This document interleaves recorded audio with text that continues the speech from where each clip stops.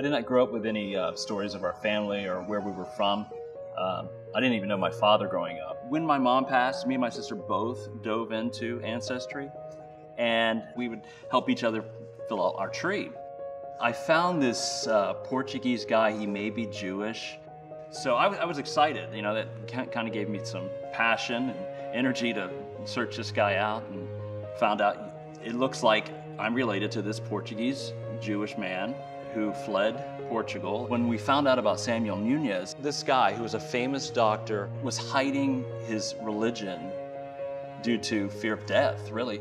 Samuel Nunez was persecuted, didn't give up on what he believed, and came to a new world, and they were the first Jewish settlers in Georgia.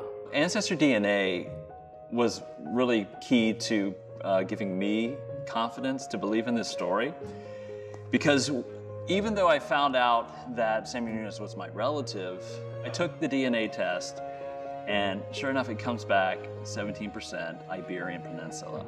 Ever since I found out I was Portuguese and became a citizen, we've just immersed ourselves in the culture.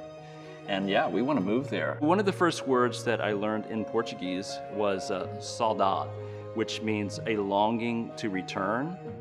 Learning about Samuel Nunez and becoming a Portuguese citizen, it was like the perfect word for my family. So it struck a chord.